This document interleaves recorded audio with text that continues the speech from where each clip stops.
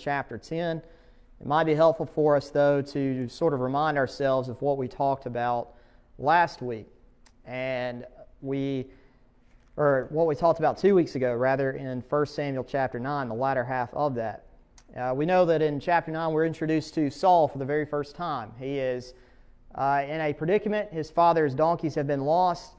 Saul and one of the servants have been entrusted by his father Kish to go and find the donkeys. And we talked about how this is probably a journey that in all maybe was somewhere around 25 to 30 miles in total distance. So they're out, they have no success. Saul's essentially ready to pack it in and to go back and just say, we've lost them, we can't find them. Well, the servant, of course, had said that there is a city nearby called Ramah, and there's a special person living in that city. And who was that person? Samuel, right? Samuel the prophet. And even though Saul and the servant, there's a little bit of a question about what would they bring to the prophet of God. Well, it turns out they had a fourth part of a shekel of silver. They take it to him. And so they both go to meet with Samuel. They don't know where he's at. They have to talk with a group of women outside the city. And they go and they finally find Samuel. And Samuel, as it says in verse 15 of chapter 9, all of this has been happening probably, really the providence of God has been at work, at least in the first 14 verses with Saul, because God is telling Samuel that he is about to meet who will become the first king of Israel. And so Samuel goes and meets with Saul. Of course, Saul, he was there to try to figure out what happened with his donkeys, or his father's donkeys, but at this point, Samuel tells Saul that something greater for you is about to happen. You're being called to serve God in a much greater capacity than he ever had before. And we know that Saul and the servant, they go and they eat with Samuel and with others at a feast. And we recall that at the end of chapter 9 that Saul essentially receives the best part of the meal. And this was to show to the people that were there, in a way, to show the same thing to Saul that, he is going to be king. This is sort of a practical way of showing that by giving him the choice things, because the king, of course, got the choice goods. Oftentimes, they leave at the end of chapter 9. Saul and Samuel sort of talk privately, and the servant is told to go away. Samuel tells Saul to tell the servant to go forward so that they can talk. And that's where we pick up in chapter 10, where we see that Saul is going to be anointed as the king of Israel. So let's look at verses. Let's start off by looking at verse 1. So 1 Samuel chapter 10 and verse 1 says that Samuel took a vial of oil and poured it upon his head and kissed him and said, "Is it not because the Lord hath anointed thee to be captain over his inheritance?" So again, this is all being done essentially in private. The servant has been told to move forward.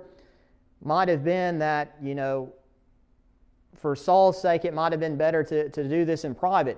Saul had recognized earlier that Samuel was telling him that he would become the king of Israel. Those are words that, Saul was never expecting. This is something that's very unique. Maybe we don't know why, but for some reason the servant has gone ahead. Samuel sort of does this in private. He's going to make a more public showing of this later on. But if you look in Exodus chapter 29, verse 7, this is somewhat similar to when Aaron was anointed to be the high priest and his family. And as we talked about with anointing, again, it just indicates that someone has really arrived at a new status. And in particular, when it came to the children of Israel, with kings or with a high priest, it showed you were being specially designated by God for his service. And that's what Saul is doing. As we talked about in chapter 9, and as what's said in 10 verse 1, that Saul is going to be the captain over God's inheritance, or over the people of God. When you think about this oil, I did a little bit of research into it about what this oil was. And it's said that it was composed of liquid myrrh, fragrant cinnamon, fragrant cane, cassia, and olive oil. So the idea is that, you think about oil that comes out of a car, kind of nasty. Maybe you don't care for the smell. The type of oil that would be anointed on kings was probably something that actually smelled pretty good. And so it's valuable. And again, Saul is being set apart for the service of God, for a specific task. Again, this is all being done in private. Maybe Saul's reaction, maybe Saul would struggle believing this. We know, we're about to see that there are going to be some signs that accompany with this. But again, this anointing at this point is private. Now, you think about the inheritance of God. The main point that Samuel is trying to get across to Saul is not that he's just going to be the king over Israel to do what he wants, but at the end of the day, you're just simply a steward of what God has given you, right? If he is the captain over God's inheritance, you think about what an inheritance is, right? It's something that inherently belongs to God, His people. When God changed Jacob's name to Israel, and the name Israel meaning the Prince of El, or the Prince of God, that was, again, God reaffirming that these are His people. These are not Saul's people, these are His people. And essentially, as long as Saul functioned in that light, that he was simply a steward of God's people rather than the end-all, be-all head ruler, things generally went well for Saul, but that wouldn't always be the case. The same thing applies to us today, I think, when we think about, our relationship with one another. Maybe in the relationship, too, between, the elders and the other members of the congregation. The elders, in a sense, are stewards of God's people. They have been entrusted. 1 Peter chapter 5 refers to them as the shepherd, right? And generally the shepherd of a flock is there to tend to the flock, but generally the shepherd was not the owner of the flock. And you can think about David, right? David was a shepherd of his father's sheep. He was a steward of that. We'll look at John chapter 10, verses 26 through 29. I think John sort of reiterates something really that's similar along the same lines of Christians, again, being the inheritance of God, the children, the offspring of God. Jesus earlier in the chapter said that He was the good shepherd there in chapter 10. But you note in John chapter 10, beginning in verse 26, or beginning in verse 25, Jesus answered them, I told you and you believe not. The works that I do in my Father's name, they bear witness of me.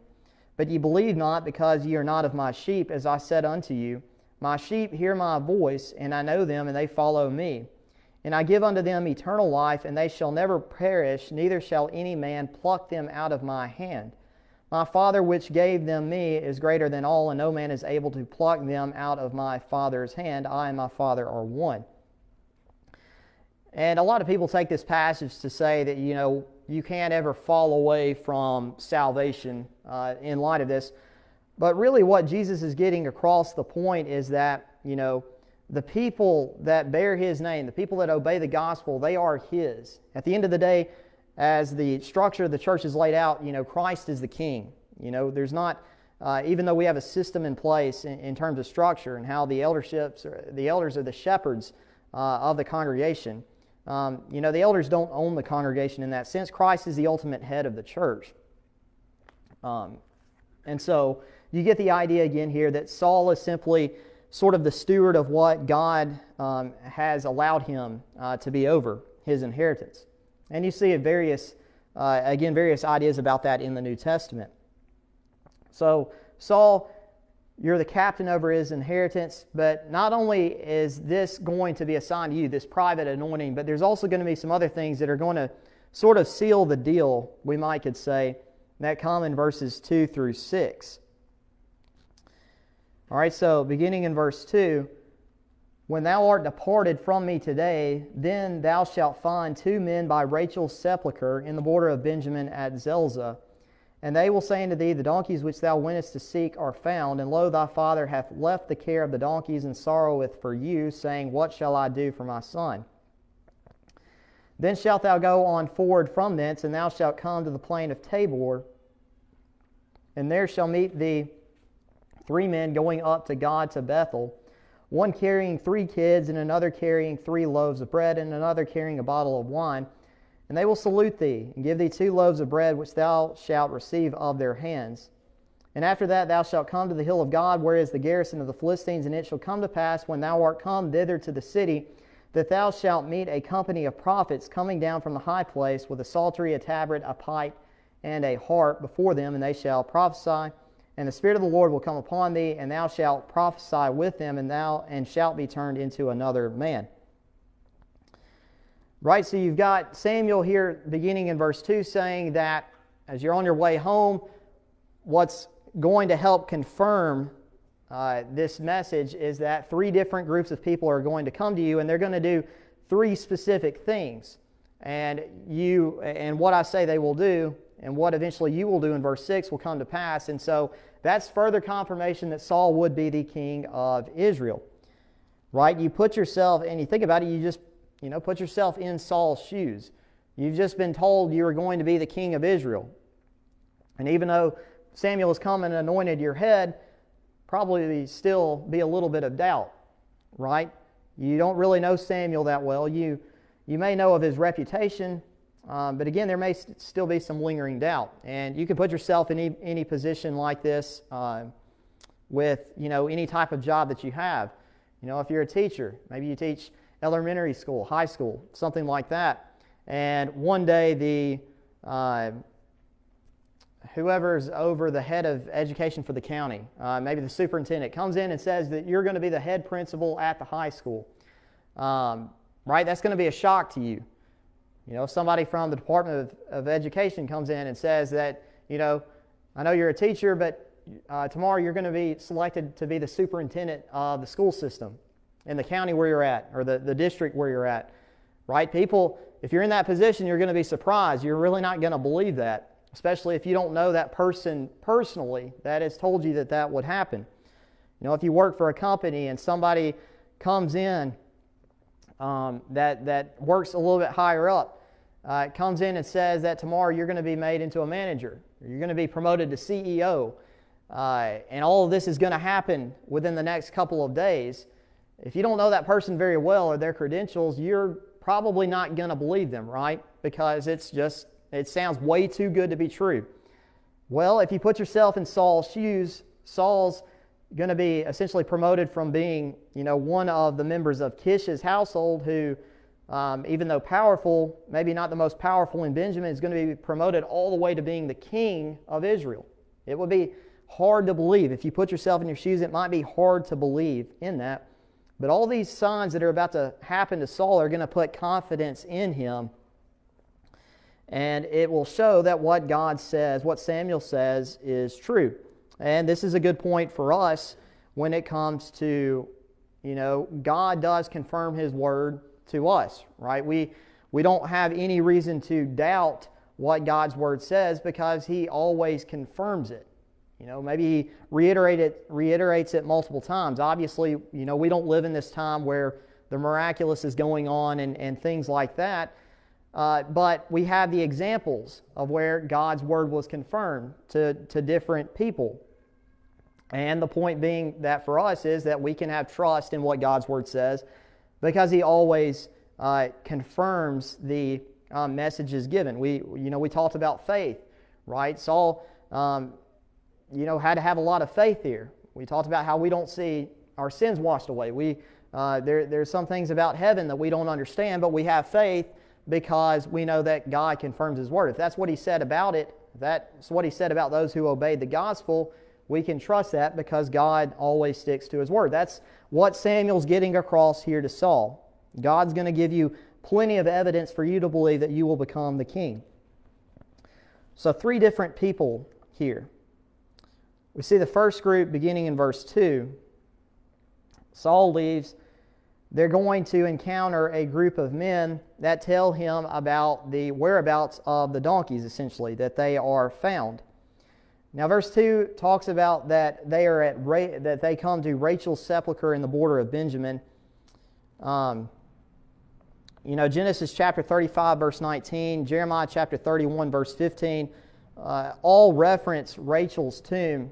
And certainly Rachel was very important to Jacob. It might have been that for some of the Israelites, they knew where Rachel's sepulcher was because Rachel was the wife of Jacob, who was called the Prince of El. So the thing about it here, though, is that even though the donkeys are found, the father has essentially said, if the donkeys are gone, then they're just simply gone. But what I'm really concerned about now is where my son is at. Right? Lo, the father hath left the care of the donkeys and sorroweth for you, saying, what shall I do for my son? And we talked about this before, that back in chapter 9, Saul made the point that to the servant that, even though we can't find the donkeys, that at some point the father is going to be worried about where I'm at. And what you see in chapter 10 is that Saul's assumptions about his father were correct. The father is the type of father that did not prioritize his possessions, did not prioritize earthly, insignificant matters over the safety and concern of his son. A really good example of a father we might could point out. If you look at 1 Chronicles chapter 8, verse 33, there are some that suggest that it might have been that Saul was an only child at this point. I'm not exactly sure about that. But if so, then obviously, there is a certain level of, you worry about your son because you worry about what your possessions are going to do, right? Because it passes down to the son. Either way, the father is concerned about the son. And we'll see later on, verses 9 down through verse 11, that all these things are going to come to pass. So that's the first group. The second group comes in verse 3. There are three men with 3 animals and 3 loaves of bread. It says in verse 3 that they are going up to Bethel, which of course the name Bethel just means the house of God. This is where Jacob had built an altar. It might have been that some people went and worshipped at this place. When you think about the animals that are mentioned, the 3 kids, this is possibly what's going on here. And you can sort of read about some offerings that are connected with this in Leviticus chapter 2 and Numbers chapter 15. But you know that they will, verse 4, it says that they will salute thee. Now, it's not salute in the sense that, they're going out there and giving a military salute or maybe a salute that a police officer does. The idea here is a salute is a greeting, but a warm greeting. It's not maybe you're walking past someone in the hall or you're walking past someone on the street and you might know them kind of and you say, hey, and they say, hey back, and you just sort of pass each other by. That's not the type of greeting that's being described here. This is sort of a very heartfelt greeting. More of the idea like, hey, how are you doing? How's your family doing? How's life treating you? Things like that where you sort of strike up a conversation. That's the idea of the type of greeting in verse 4. So it's a very heartfelt type of greeting. And maybe the picture here is that the 3 men are providing food to Saul. Verse 4 talks about the bread, some of the bread being given to Saul. We keep in mind in 1 Samuel chapter 9 that before they got to Ramah, Saul and his servant did not have any food because they would have offered that to Samuel. So maybe the 2 individuals here, they give of their means to help Saul and maybe his servant who are perhaps a little bit hungry. And in all, what you see in verse 4 again is the idea of hospitality. And in the Middle East, we were talking about this, I believe, in church history class, but the idea of hospitality was very important. We emphasize, Southern hospitality and being friendly, to people that we meet. They might have, we might say they took that to another level. It was sort of ingrained within that culture to be hospitable to strangers. In fact, the law of Moses talked about that on several occasions.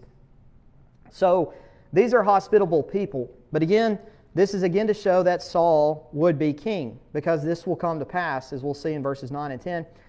Verse 5, the third group that you will encounter are the prophets. Thou shalt come to the hill of God, where is the garrison of the Philistines, and it shall come to pass, when thou art come near to the city, that thou shalt meet a company of prophets coming down from the high place with a psaltery, a tabret, a pipe, a harp before them, and they shall prophesy. So the Philistine garrisons, can King James there renders it garrison singular. There are other translations that have that plural. It could be that what's being done here is a little bit of foreshadowing, because in 1 Samuel chapter 13, Saul and his army are going to attack this garrison of the Philistines and overtake it. Maybe that's what's being described here. The real importance are the men that Saul will meet. They are a company of prophets. It's thought that there might have been a school here where prophets were being trained at the time. And this, of course, would be a place of learning and things like that. Saul's not trained as a prophet. And so that's what makes verse 6 very interesting, right? You have a list of musical instruments that are used here. Again, this is not necessarily connected with worship per se, but you do have a list of instruments given. The psaltery, I've got a little bit of a description here. The psaltery is kind of a lyre that one would play. The tabret was sort of like a drum or a tambourine type instrument. The pipe, of course, was sort of like a flute, something that you breathed in, and because you breathe in it, the air coming out would create a sound. And then we know what the harp is, the type of string instrument that David would play to sort of calm Saul later on. So when it comes to the prophets, verse 6, what's going to be interesting for you, Saul, is not only are you going to meet them, but you're going to start doing the same thing that they are credited as doing. You're going to be able to prophesy, not because of who you are, but because of the Spirit of the Lord coming upon you. Now, you see another instance of this, the Spirit of the Lord coming upon someone, and it goes back to the book of Judges. And I'll see if you can remember, because we talked about him not too long ago. But what important character in the book of Judges was it said that the Spirit of the Lord came upon him? Samson, right? But in the case of Samson, when it said that the Spirit of the Lord came upon him, it was in the sense of Samson receiving physical strength, which is, again, for the delivery of the Israelites. Here, though, the Spirit of the Lord is not giving Saul spiritual strength, but the ability to prophesy. And that the Spirit of the Lord being with him, again, shows God's approval. The prophets will recognize that. And it says there at the end of verse 6 that Saul shall be turned into another man. And you might think about this, in the sense of like a Dr. Jekyll and Mr. Hyde thing, right? Where a person completely changes into something that's, that's very different. Maybe that maybe how some people first read that. All that means is that the type of mindset that Saul has will change. Sort of the idea that whatever lingering doubts were in Saul's mind, by verse 6, when all these things come to pass, verses 9 and 10, Saul's not going to have any lingering doubts. He's going to have at least confidence in this moment. Now, later on we'll see that, Saul still struggles a little bit in chapter 11. But again, the idea that God confirms His word. That's the message that Saul was to learn, that Samuel was instructing him. That's something that when we look at this, we can remind ourselves in the New Testament that a lot of the examples that God has given us, again, come from the inspiration of the words of God. But if God took care of His people then, we should have confidence that He takes care of us now and for eternity if we are faithful to Him. God always confirms His word. Well, that being said, are there any comments that you'd like to add on through verse 6? We struggle with, in other words, we say we believe what God says, but sometimes we struggle with faith. Has God really forgiven me? Well, if I've obeyed His word, there ought not be any doubt in my mind. Because God says, if you do this, I'll do this. And yet sometimes there's a big question mark in our minds, whether it's that or something else. And again, that's where we have to work on our faith. Yeah, absolutely. Sometimes the hardest person to seek forgiveness from is often yourself. I know sometimes that can be hard for me. It's something maybe that I struggle with sometimes. Learning how to forgive yourself can be very, very tough. I was thinking that you brought that up. one of the things that we were talking about was in church history was there are a lot of people that departed from the faith that after the persecution was over, they wanted to come back and to repent. And there were some Christians that said that, because you left the faith, because you renounced Christ, you denied Him, you got to do a lot more to earn your repentance or earn your forgiveness back. And that's in contrast, one of the points that you see is that's in contrast to what you see in Matthew chapter 18, where Jesus confirmed that, once you repent of your sins, you don't have to go through a process of gradually earning that forgiveness back. You are forgiven when you repent. That was confirmed by the words of Jesus. And so again, the importance of the confirmation of the words of God. So, verses 7 through 8, some more instructions come to Saul. It says, "And let it be when these signs are come unto thee, that thou do as occasion serve thee, for God is with thee. And thou shalt go down before me to Gilgal, and behold, I will come down unto thee to offer burnt offerings and to sacrifices of peace offerings. 7 days shalt thou tarry, till I come to thee and show thee what thou shalt do." So if you see verse 7, depending on the translation you have, you see this phrase, that thou do as occasion serve thee, for God is with thee. Almost similar to the idea of, I believe the writer of Ecclesiastes puts it this way, "Whatsoever thy hand findest to do, do it with all thy might."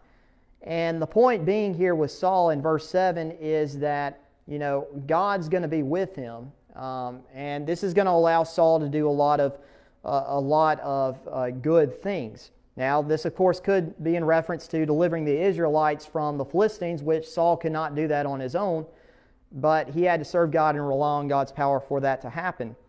But you also see sort of a similar idea of this happen in the life of David. Let's look in 2 Samuel chapter 7, verses 1 through 3.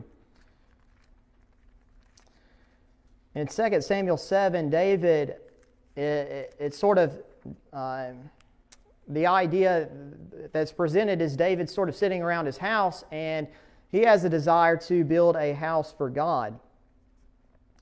And if you look at verses 1 through 3, it says that it came to pass when the king sat in his house, and the Lord had given him rest round from all his enemies, that the king said unto Nathan the prophet, "See now, I dwell in a house of cedar, but the ark of God dwelleth within curtains," or the tabernacle. And Nathan said to the king, "Go do all that is in thine heart, for the Lord is with thee." And the point being was that Saul was not giving, David here is not being given authority to do whatever he wants. When Samuel said that to Saul back in chapter 10, verse 7, Saul is not given the authority to do everything that he wants, because you have to keep in mind, is this what God desires? That's the importance of the phrase, "for the Lord is with thee." Because in 2 Samuel 7, David's desire is to build a house for God, but does God allow him to build the house? No, right? David's a man of war, and it's actually going to be Solomon that is given the opportunity to build God's house. So if David had tried to build the house, would God have approved of that?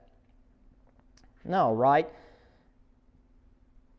This, again, verse 3 in chapter 7, 2 Samuel 7, David did not have the freedom to do all that he wanted and expect that to be pleasing with God.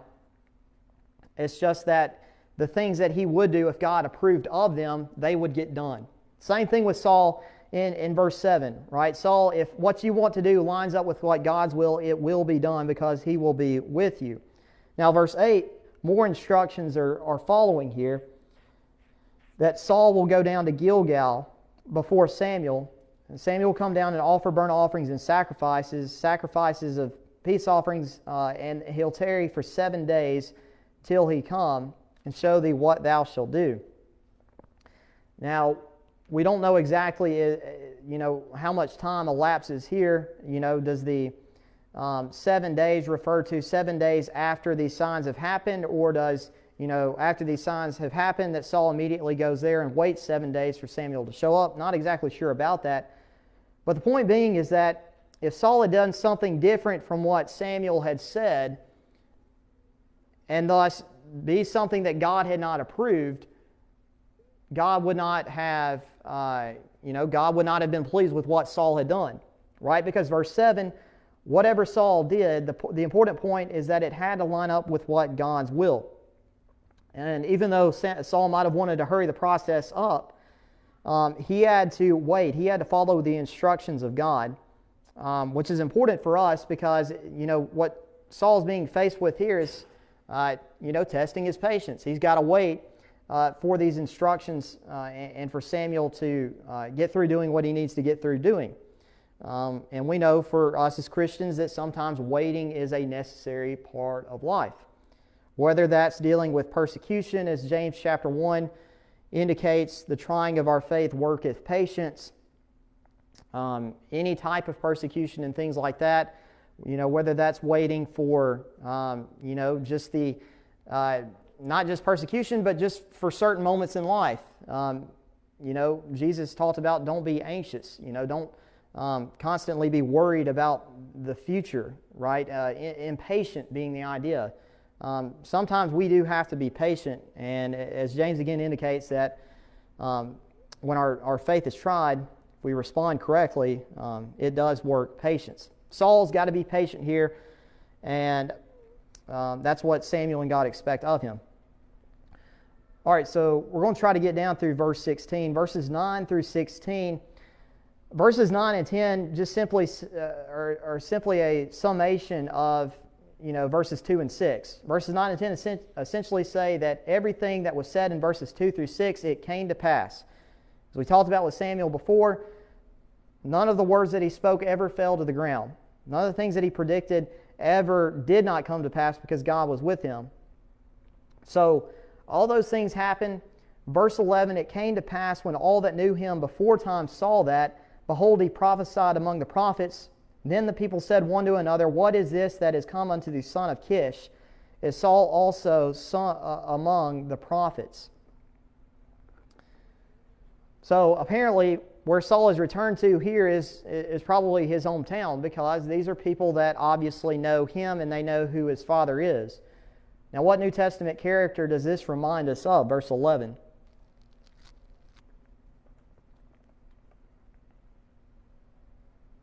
Not his birthplace, but where he grew up was in Nazareth.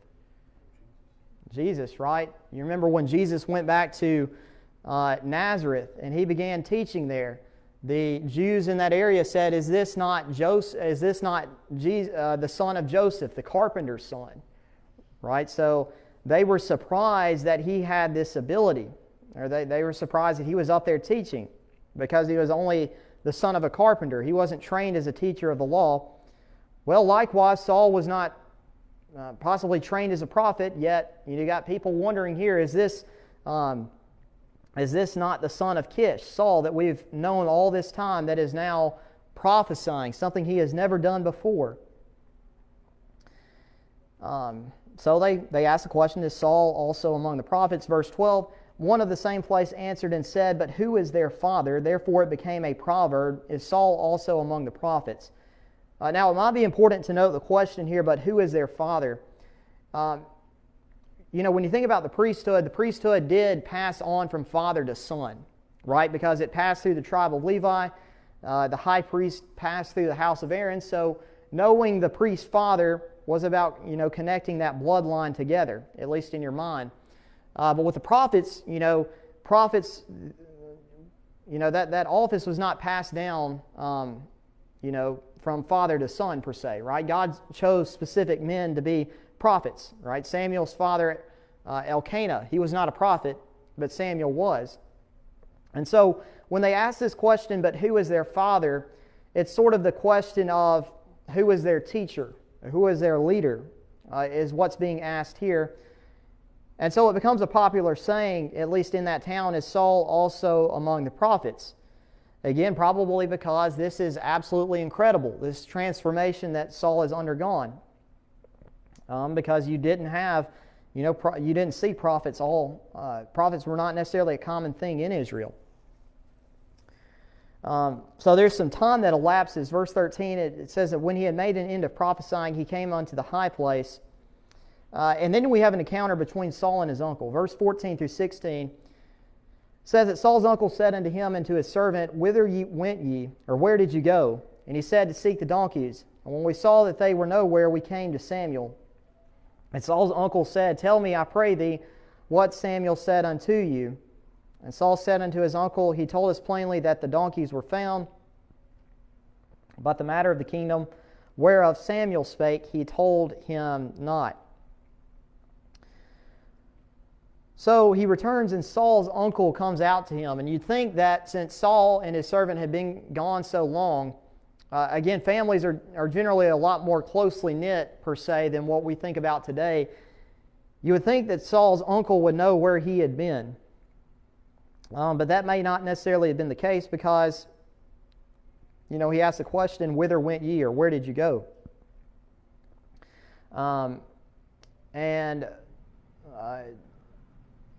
Saul just simply reiterates what happens to Saul's uncle. Some have suggested, based on the laws of, inheritance and the way that things worked, it could have been that Saul's uncle was younger than Saul's father. And the questioning about where Saul went would be that if something bad had happened to Saul, if Saul's uncle was the younger brother of Saul's father Kish, that means that the inheritance and a lot of his possessions would then go to his uncle, especially if Saul was an only child. And some have suggested maybe that's why he's the line of questioning that he undergoes is why that he does. We don't know that for sure, but that's what some have suggested. But it's important to note, as we come to a close, verse 16, that Saul said everything to his uncle, but he doesn't talk about the matter of the kingdom, or that Samuel has told him that he will become king. And if you're in Saul's position, Saul at this point probably understands what has happened, but it might be kind of hard to convince other people that he's going to become king. It might be hard to convince others, or at least his uncle, about about all the things that had happened. Maybe there's a principle in there. Sometimes it's sort of,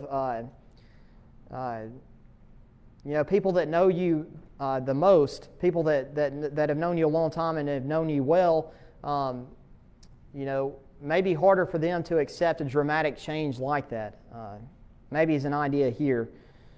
Whatever the case may be, Saul is not openly talking about what has just happened, where Samuel has anointed him king, because as we're going to see next week, verse 17, this is going to essentially become a public affair. People are going to know about this. This is a public event.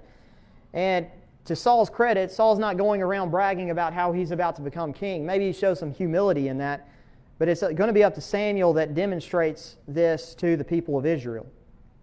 And so next week we'll talk about Saul, at least publicly, being known as king. And that's where we'll close tonight. Are there any thoughts or comments on what we've talked about thus far? A lot of folks were taking a front page ad in the paper. Yeah. I'm king. Like I say, that's a good trait, at least here for Saul. Yeah.